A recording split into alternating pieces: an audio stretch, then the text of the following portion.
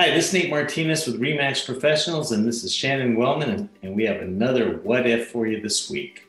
So, hey Shannon, what if a seller or a builder is offering a standard owner title policy instead of a homeowner's title policy?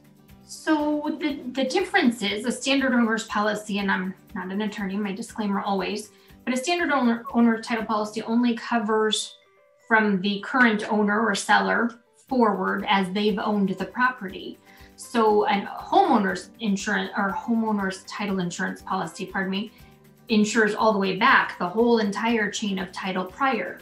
So the challenge could be, what if something pops up later that's resulting from something that was previous, and that buyer may not be covered. So what I would recommend is, if they're not offering that or it's not available, the buyer should look into potentially upgrading that and paying that difference themselves, or seeing if they can add that policy on otherwise if they need to.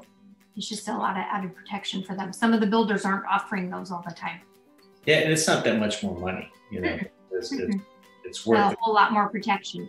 Right. All right, well, thank you. You're welcome.